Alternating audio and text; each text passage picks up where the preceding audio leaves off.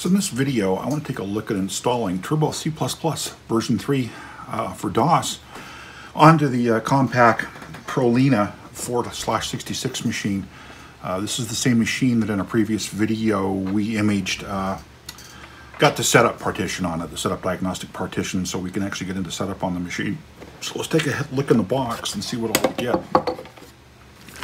So it looks like there's 5 3.5-inch floppies. They're 720K. They don't have the extra hole.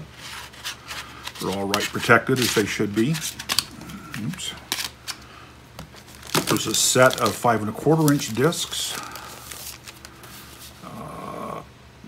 These may be high density since there's only 3 of them.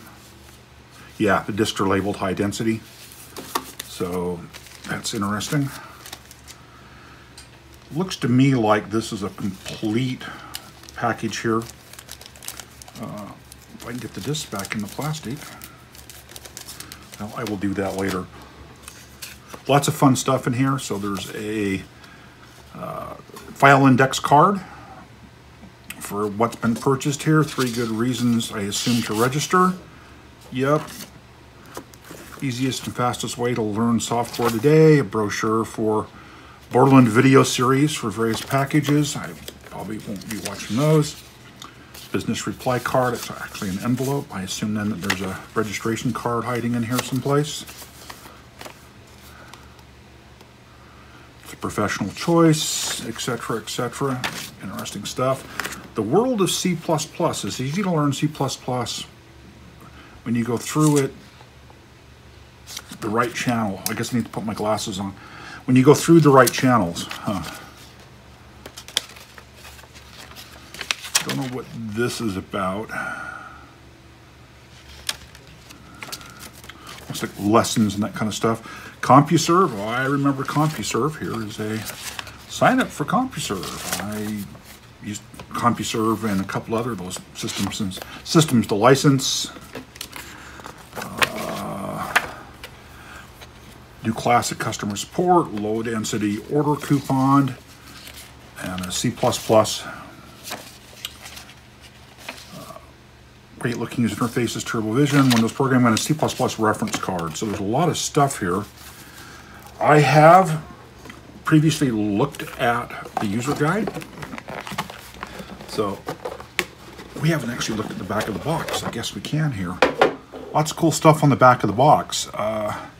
Easy programming in C and C++. I found it interesting on the front of the box. It's, Turbo C++ version 3.0 includes Turbo C. I don't know if they're different things or not. In my mind, C++ encompasses all of C and then adds the object-oriented on top of it, but maybe not. I don't know. It's 90E, the language of the 90s. I attended Bruce Eccles' course, I think it was, back in the 90s on C++. Way back in the day, I think took the course in Denver. So this is from back in the time when systems actually came with a real manual. We've actually got a full-blown book here. It's not a PDF. And I really prefer documentation this way. I guess I'm just very old school. I get that in the modern world, APIs and things change on the fly.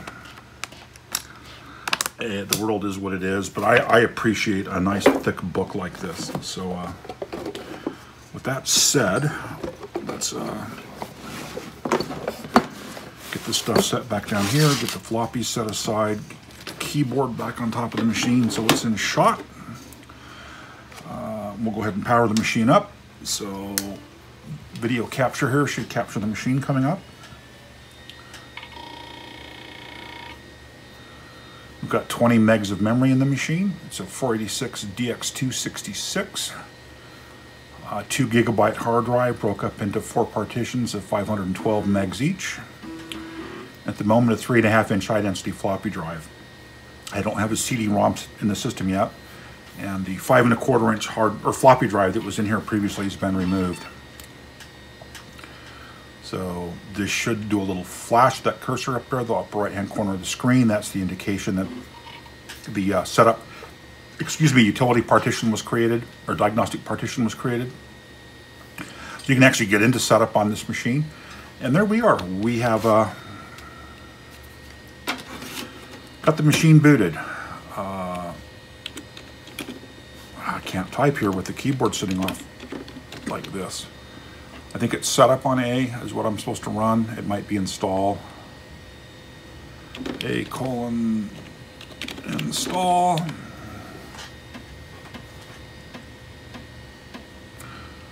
Welcome to the Turbo C++30 installation. The program will install on your system. You'll need about 10.5 megabytes of disk. Enter to continue. Source drive is A. It sure is. Directories, I actually think, yeah, C:"TC is fine. Options, IDE.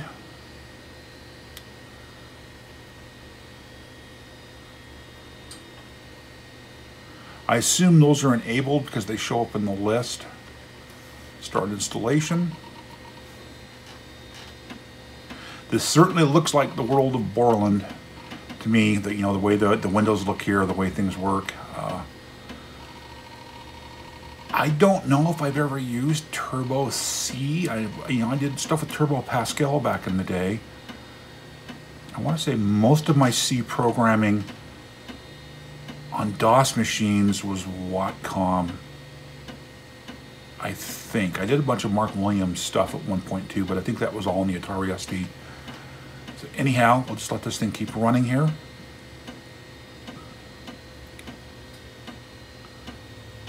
What's interesting, it copied like unzip.exe onto the C drive TC folder, and then it's running it from there to unzip stuff back to that same path. It makes perfect sense what it's doing. I started to say earlier, I have copied all 5 of the floppies already to make sure that they were fully readable. I didn't want to get halfway into this install and have a bad disk, and these disks all read just fine. So.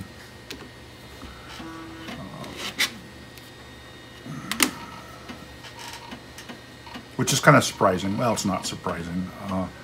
This copy of Turbo C++ was found surplus back when I used to go out to a local recycler and could get into the back area. This and a couple other packages in box were there. I don't think I paid very much for them. I know I didn't pay very much for them. Just grabbed it because it was kind of like, who would want that? Well, obviously, any of us who like old machines would want that.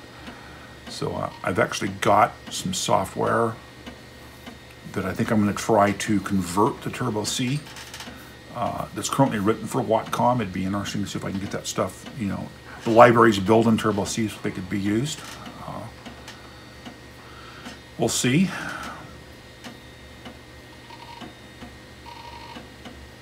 This machine has a physical hard drive in it. You may be able to hear it.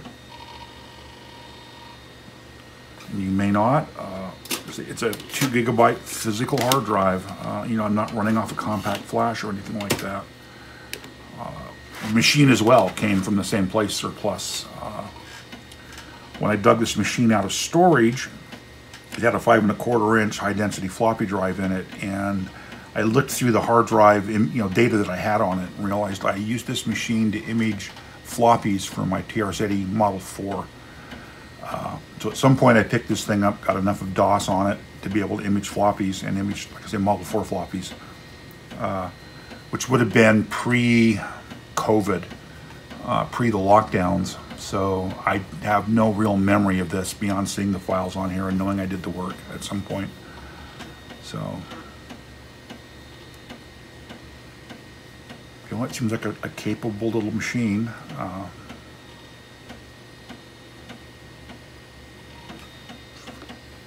Other stuff to yap about here. It's got dual serial parallel port, just like you'd expect on it. PS2 mouse and keyboard ports. Regular IDE controller, regular floppy controller inside. It's an okay little machine. I did some playing on it earlier to see if I could replace the processor. I've got a overdrive processor here. Not seeing it at the moment. Tried to replace the 486DX66 with an overdrive processor. It's still sitting back here. It's actually sitting back here. And the system would start and run, but it couldn't boot DOS. DOS would fail to boot, and I never did figure out what that was. But this is an Intel Pentium overdrive that's meant to drop into a 480, basically a 486 socket. Oh, there's a bent pin on it. Well, it was in the socket successfully, so that's happened since I removed it from the socket. Crud. I will have to come back and fix that. Like I said, I mucked around with it and then gave up and put the 486 DX266 back in. I did things like change clock speeds and stuff like that, trying to get it to solidly boot, and just kept getting an error, cannot load operating system. And I don't know why. Things might have needed to be repartitioned, or see, I can't leave it alone. I have to straighten that pin out. I feel bending happening, but I don't see bending happening.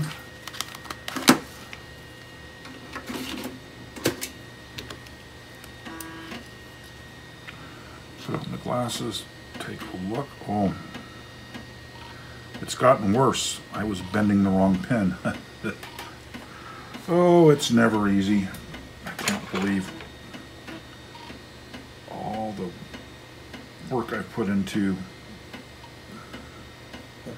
keeping these pins nice and square and straight. And yeah, I'm off camera, putzing around with straightening this pin out.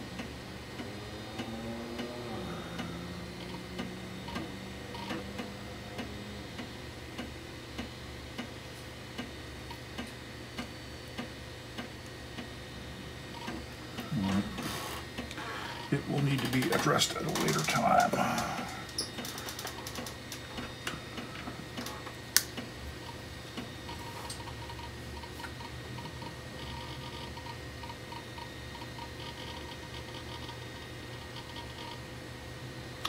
It's now installed in your system. All the necessary files have been installed onto your hard drive. If you selected yes to the installing command line version of the compiler, a configuration file has been created for you. Make sure the lines files equals 20 is in your config sys, and tc.bin is in your path, for example.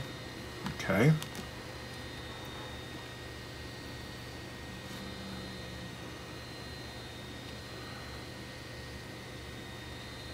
Getting help? Yeah, that's not going to work anymore. Those systems are long gone. So it looks like it's been installed. Let's go ahead and restart. That way the auto exec and config.sys will get reloaded. And we should then pick up Turbo C in the path statement.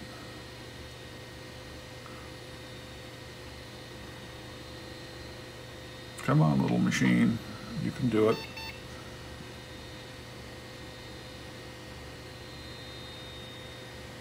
I was sitting here thinking I wouldn't need to restart. This isn't like a Windows 10 machine where you install something, you got to restart 9 times. No, I guess, yeah, I needed to restart. I could have manually, I guess, updated the path statement. Oh man, config.sys. There's a reason I have DOS key loaded. So files equals 30 is in there. Type auto exec.bat, and I'm sure the path. No, the path has not been updated in here. Why is that? Is it TC bin they wanted in the path?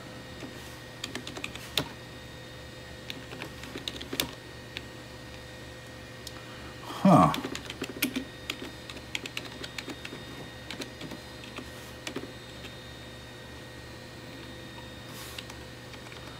That's interesting that the path didn't get updated. C, Turbo C, bin would be the place that would make the most sense to me.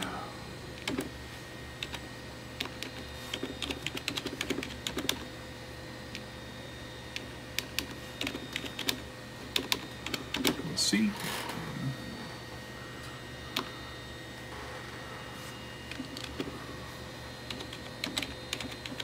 Oh, I've got caps lock on.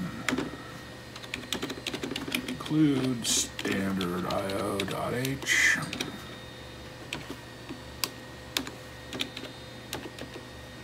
Actually, think we'll do an int main.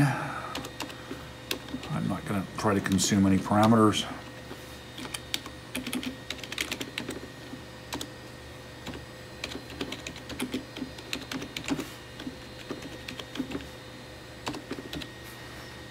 I should have a mouse on here and I don't. Alt file, edit, search, run, compile.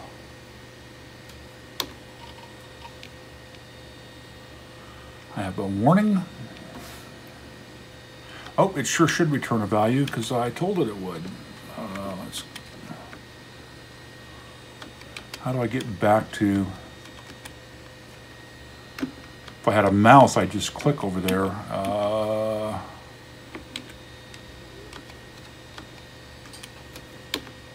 Okay, just hitting enter did. Let's return a 0.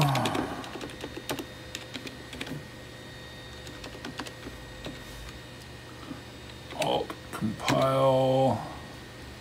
No. We'll compile again. Success. Alt run. Well, if it ran, it flashed by so quick. We couldn't see it. I wonder where it did the work at. No name 00. Quit. No name 00. Where do I want to save it? The root is good enough at this point. Ah, there's the hello world, so it did run. So, hey, it's here at the root. No name 00. There it is. Our first little Turbo C program has been written and runs. So, I think that's going to wrap this one up. We installed it. We did a little something with it. Not sure what else really to add here. If you enjoyed this, of course, give me a like. If you're not subscribed, I'd appreciate it if you'd subscribe if you think this kind of content is valuable. Any feedback, anything in the comments. I try to respond to everything in the comments. Anyhow, I will see you in a future video.